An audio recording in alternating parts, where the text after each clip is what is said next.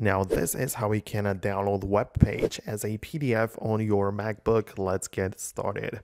So at first, I want you to locate your Safari web browser and open up any website which you like.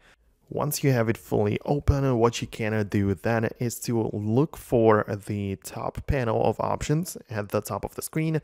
And I want you to click on the file. So when you click on file, more options are gonna pop up at the bottom and you literally have an option which says export as PDF. So you can literally just save it somewhere on your home screen, a desktop, or whatever you choose it to be. So that is a very simple approach.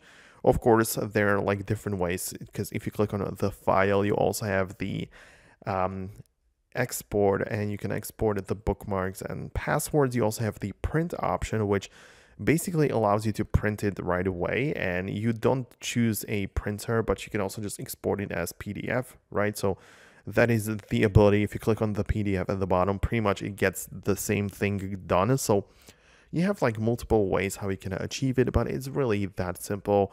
You can easily just export your websites as PDFs.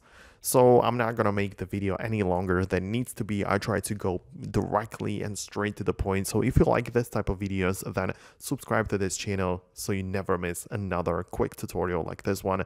Hit the thumbs up if you liked it, and I'll see you in the future.